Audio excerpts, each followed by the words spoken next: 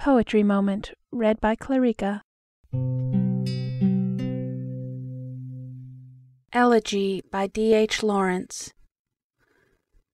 Since I lost you, my darling, the sky has come near, and I am of it. The small sharp stars are quite near, the white moon going among them like a white bird among snowberries, and the sound of her gently rustling in heaven like a bird I hear. And I am willing to come to you now, my dear, as a pigeon lets itself off from a cathedral dome, to be lost in the haze of the sky.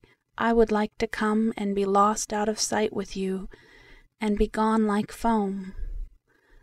For I am tired, my dear, and if I could lift my feet, my tenacious feet, from off the dome of the earth, to fall like a breath within the breathing wind, where you are lost, what rest, my love, what rest!